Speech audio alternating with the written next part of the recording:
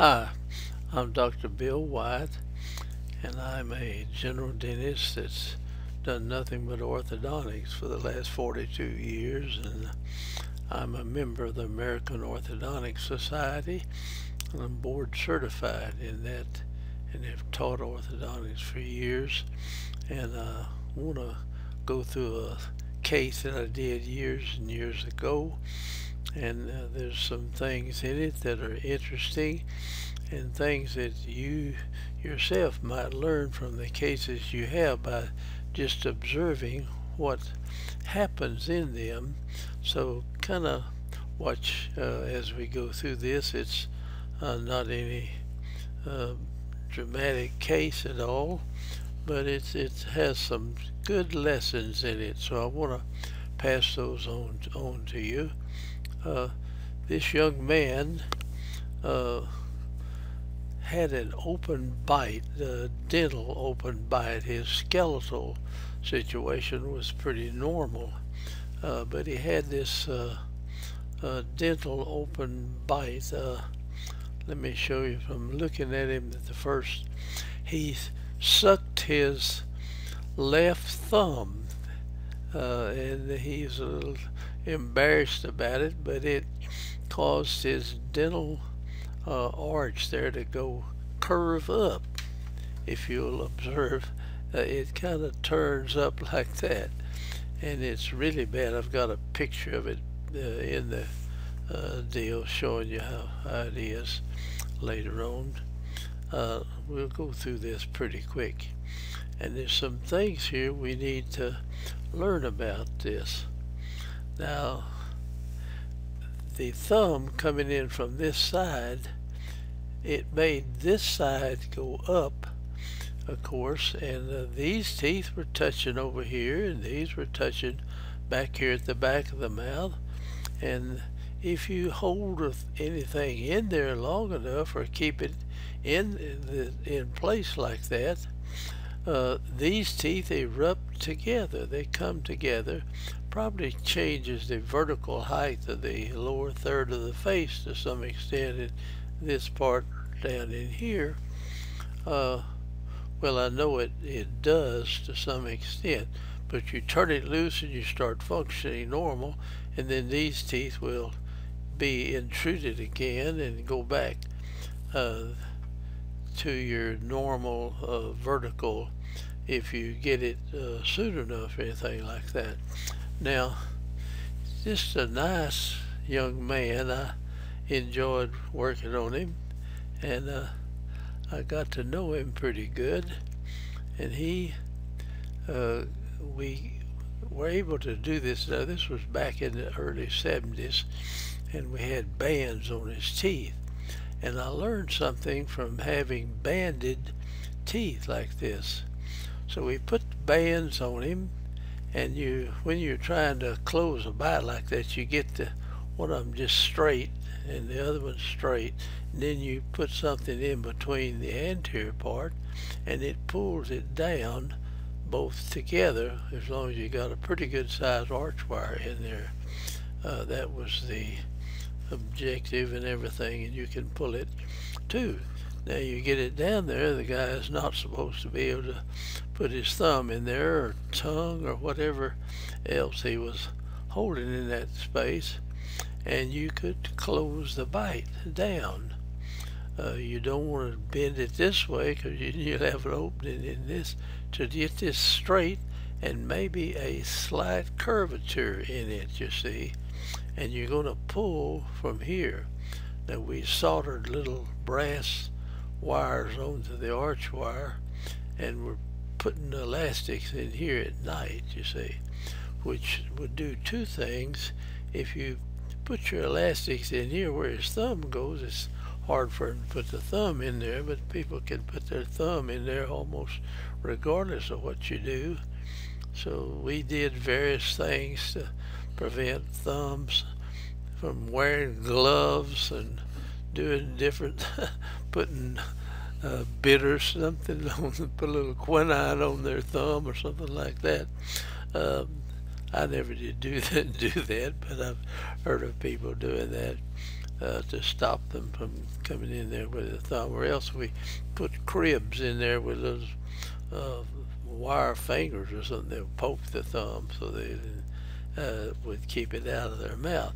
But anyway, he's a nice kid, and we got him to, we felt, stop sucking his thumb.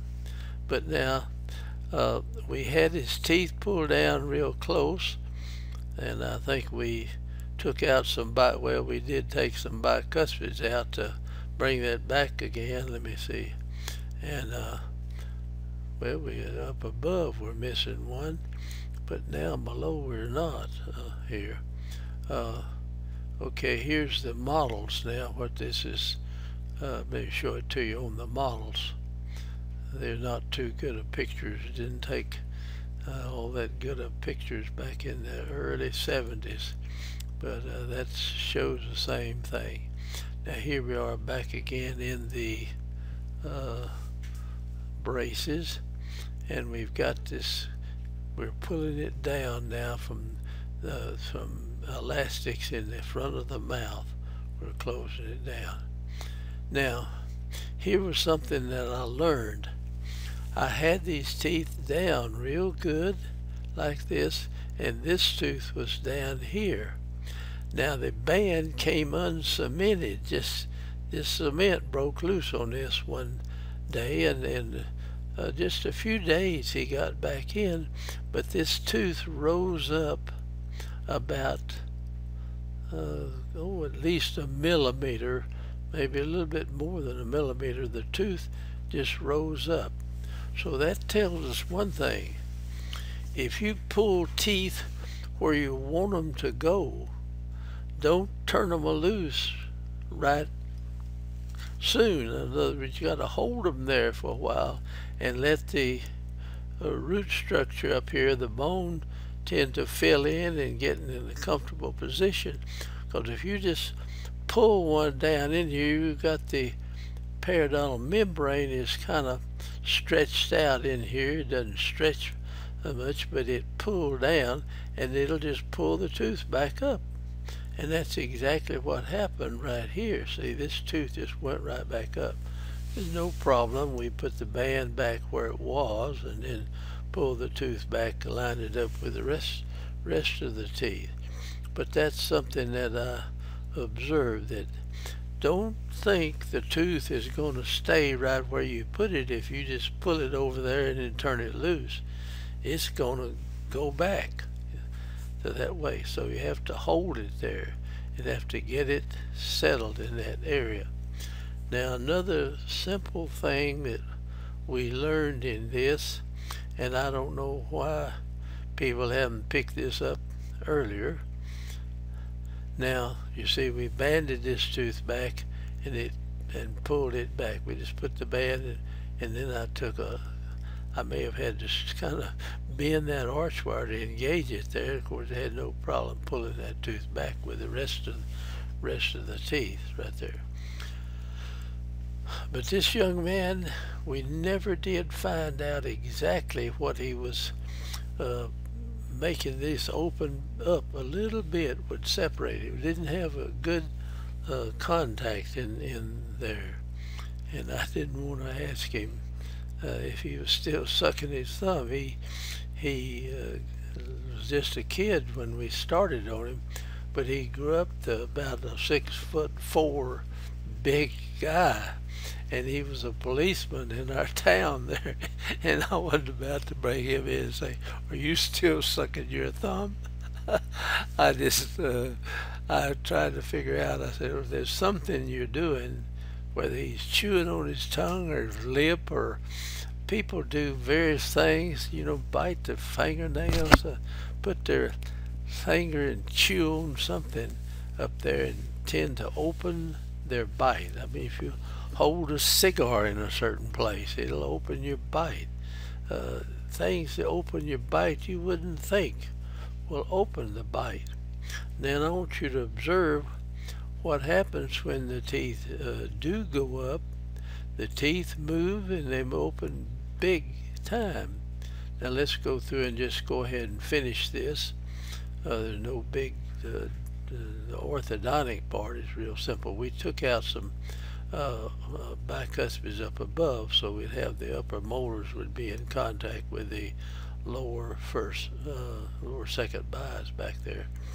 Now we don't do that anymore, but very rarely. But that was something we did in the early 70s, and they were using elastics to correct cross bites and different things here. And there we didn't band the upper second molar, but we put a little finger back in here and put a little pressure on. We'd put elastic and we pull that tooth out to line it up with the others. Now the lower second molar we always band, but a lot of times we not band the upper second, but it's better probably if you did bracket them or something to keep them in line. Now here we took everything off and we just had the anterior teeth, left them in that, and to see if they were going to open, because we could still close it. So we wore this for a few months after to keep this down, but it still didn't tighten up real good in here. And I never did know exactly what was keeping it from doing it. Now this is the bite that he had when we come in. We just observe that. Now here's something that we don't seem to catch on to, it is that these teeth were down here, and in other words they were in this area. When they were, the bone up here that held the teeth up was down here too. When these teeth raised up, the bone went with the teeth. Now I've had people in their 40s or even older than that do something. I had a guy putting lozenges in his mouth and pushing with his tongue to hold him up there to stop smoking, and he's 40 years old, and his bite opened, not quite this bad, but it opened about something like this, just from putting the tongue up here to hold the lozenges up. It opened this gentleman's bite, and the teeth went up, and the whole bone structure holding those teeth went with them. Now, the bone follows the teeth if you just go gently along with them.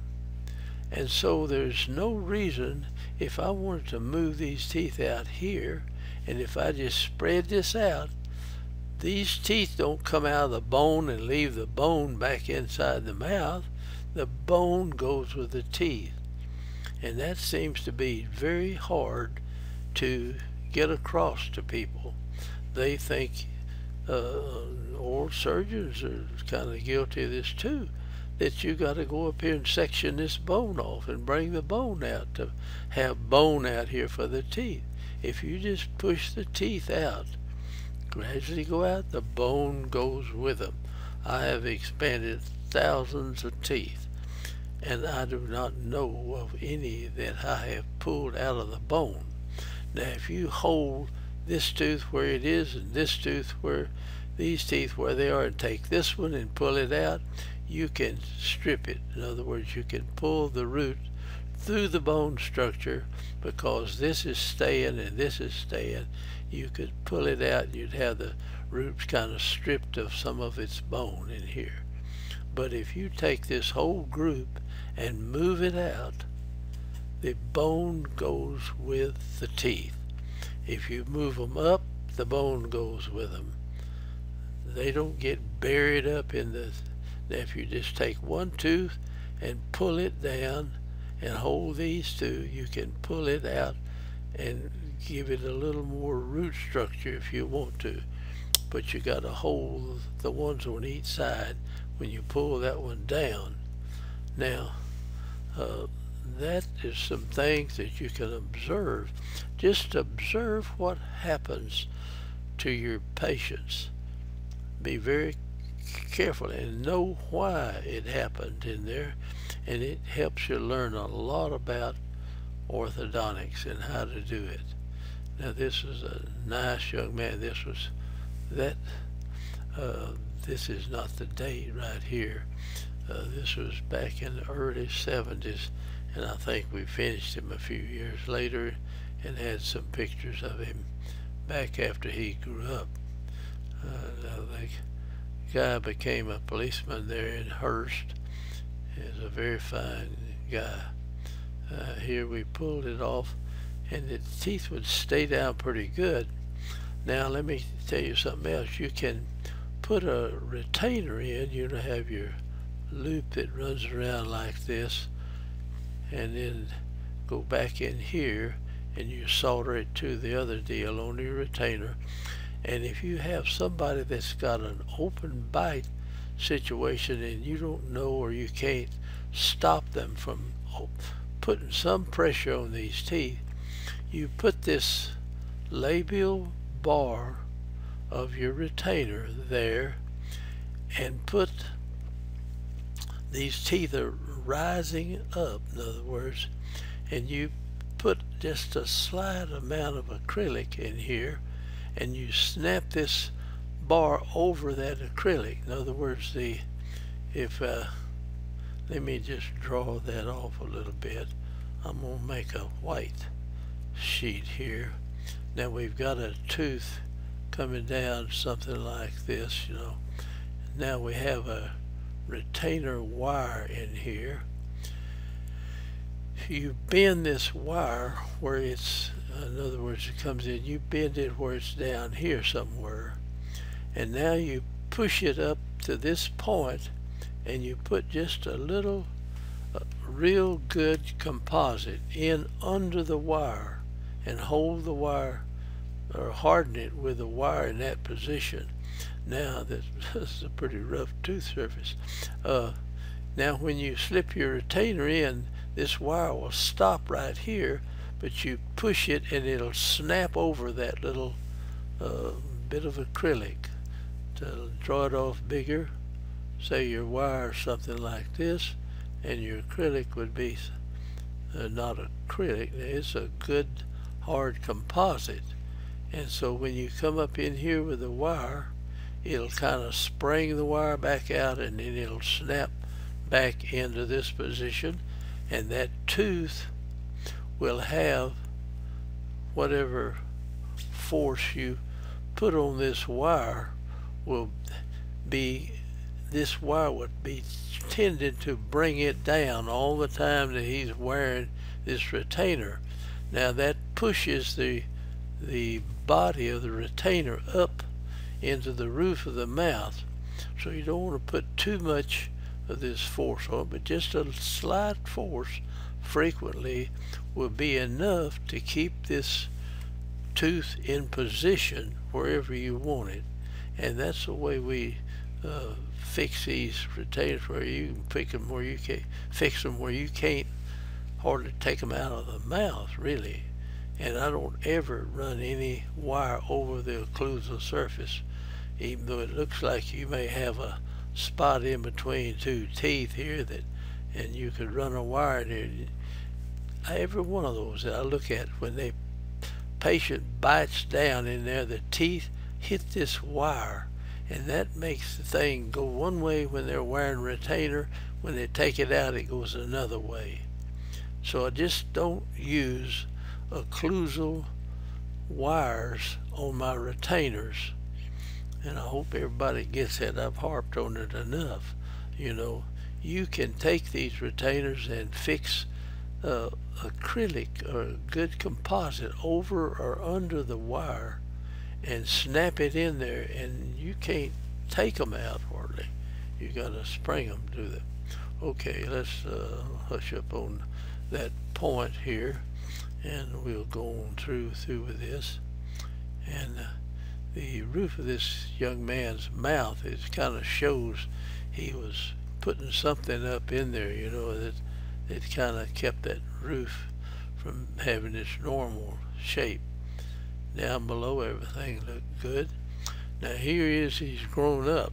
I mean, he's about 6'4".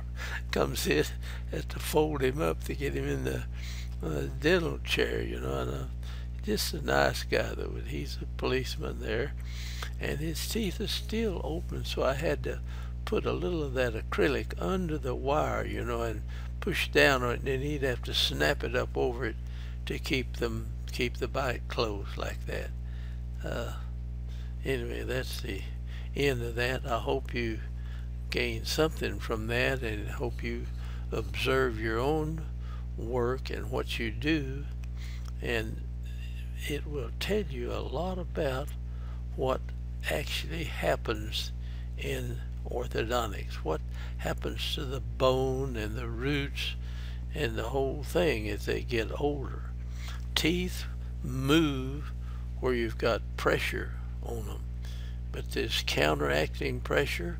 There's pressure from occlusion, pressure from vacuum. Just at night people suck a vacuum and it will pull the bicuspids in. A lot of times they'll have a kind of an hourglass shape that comes in when the bicuspids is out. The cuspids have bigger roots, comes over and then comes in like that. And I wondered for years what caused that, and that's vacuum. People can suck up tremendous vacuum inside their mouth and pull those teeth in like that.